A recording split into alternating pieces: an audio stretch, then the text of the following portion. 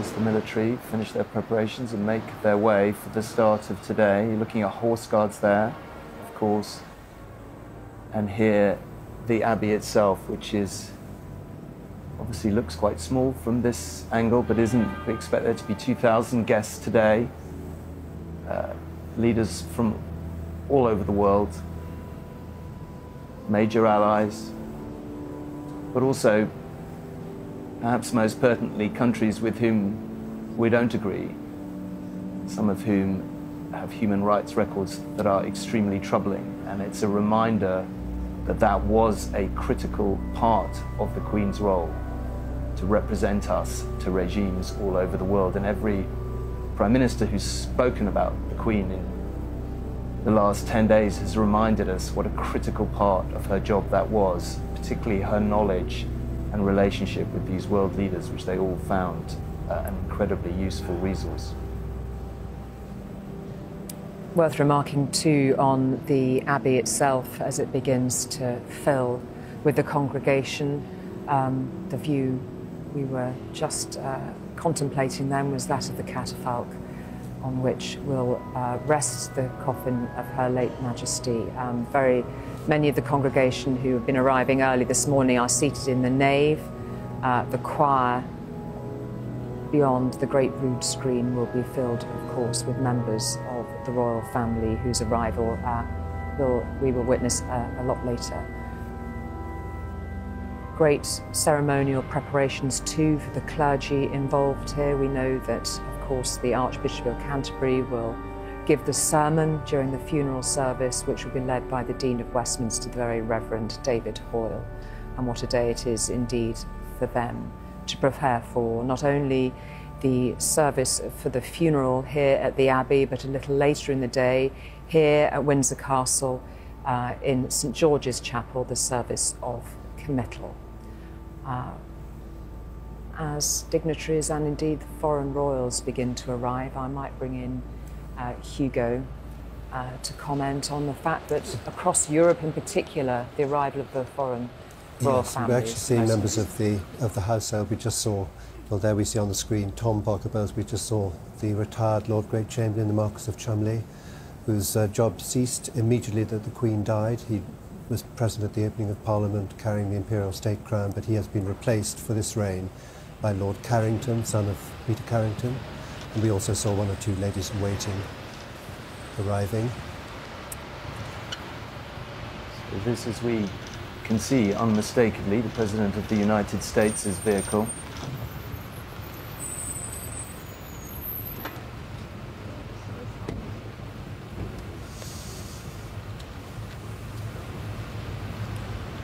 Critical ally of ours, somebody who spoke incredibly fondly about the Queen in the last week.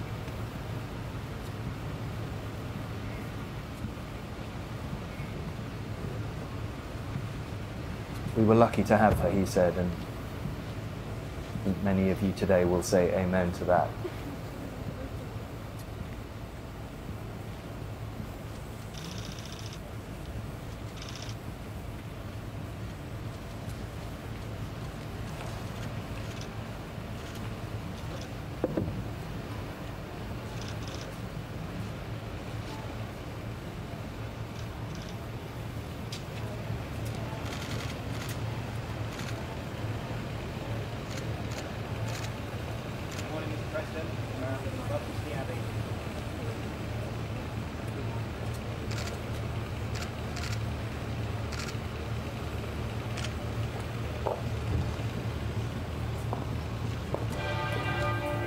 Very delicate operation for all of those who are given the duty for navigating these arrivals in these coming minutes.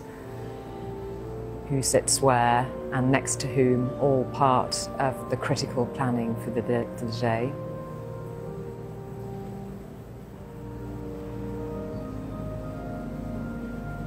President Biden, of course, one of 14 US presidents during Her late Majesty's reign. Very many notable moments, of course, in recent memory when former presidents have visited here and been made welcome at Windsor Castle, not least, of course, most recently President Biden and his wife Jill themselves, who've both recounted wonderful tales of taking tea with the Queen and her generosity with the cakes and sandwiches provided for them. They've smiled and reflected on that with great warmth in these most recent days. The very Reverend David Hoyle, Dean of Westminster, a few moments with the President before they too will be led to their seats.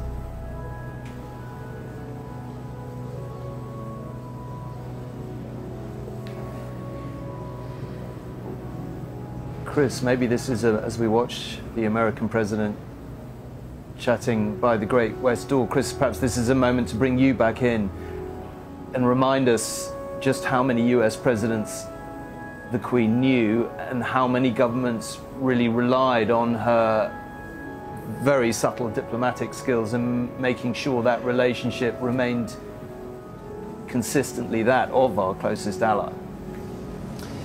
Yes, Tom, I've been struck in recent days just by how many prime ministers, but also how many world leaders have himself of not a young age, but someone who spoke about the great warmth and affection and counsel he got from the Queen that she'd built up over so many years in that role. And it was a real moment to see him yesterday inside Westminster Hall, standing next to the coffin, paying his respects to the Queen. And he's arriving at Westminster Abbey almost a full hour before the coffin of the Queen will be brought here on that state gun carriage. Some time to wait, of course, but good moment of reflection, I think, for the President. And he'll join the many former Prime Ministers who will also be in Westminster Abbey, who themselves had that weekly audience with the Queen. We should remark, just as we see another glimpse there of the President, Bill, to bring you in there, part of the procession, a very important part of the profession, those of holders of the Victoria Cross and the George Cross. That's right. In fact, in the centre of the screen there you can see Sergeant Johnson Bahari, Victoria Cross, and before him were members who have been awarded the George Cross, which is the civilian version. And also in the main procession, the three organisations that have received the George Cross will be represented: Malta, the Royal Ulster Constabulary and the NHS, most recently awarded. And Hugo. And we're reminded, of course, that this is a state funeral, so you will also have seen representatives of the senior grades of the Orders of Chivalry coming in. You saw certainly the three members of the Order of the Garter, Lady Manningham Buller, Marquess of Salisbury, and Baroness Amos, and before them there were also three members of the Order of the Thistle. As I say, a reminder that this is in fact a state funeral, the first one since that of Sir Winston Churchill in 1965. Just behind them we saw the procession of the faiths, the leaders of the faiths across the United Kingdom, all of whom had been welcomed so warmly by the new King on Saturday evening. That's the Cardinal Archbishop of Westminster, the Catholic Cardinal Archbishop of Westminster, Vincent Nichols. A little earlier we saw the Pope's representative, Archbishop Paul Gallagher, in attendance representing Pope Francis.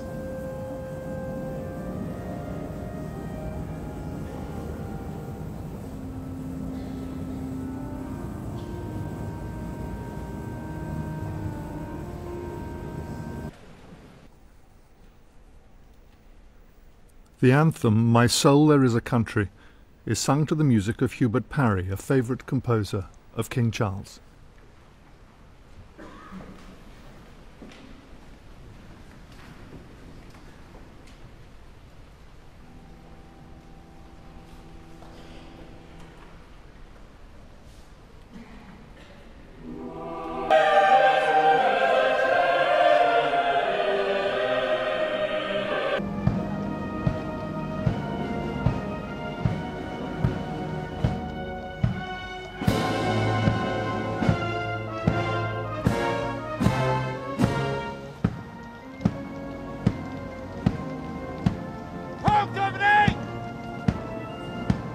Know him, who've seen him in operation.